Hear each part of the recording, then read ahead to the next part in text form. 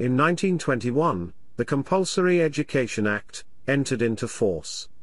Minimum of 4 years of people's school was made compulsory.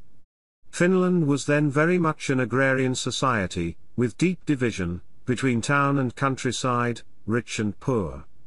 Very often the poorer and countryside families put their children, especially girls, into the mandatory 4-year people's schools, which became the only education the children ever got.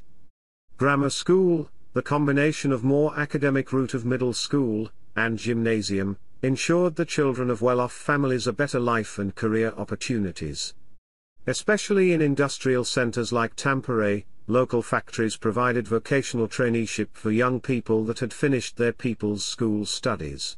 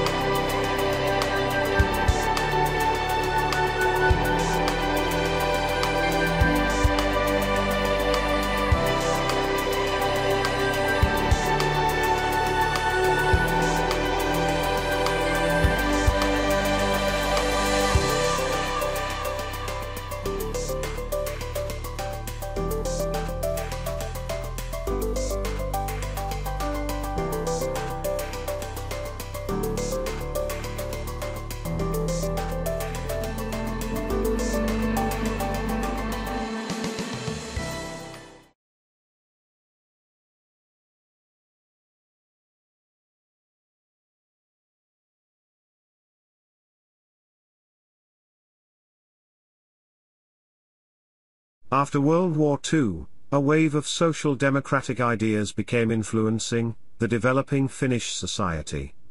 One example of these progressive ideas was the reformation of the Finnish educational system. From late 1960s onwards, a more democratic and inclusive comprehensive basic education became the new norm.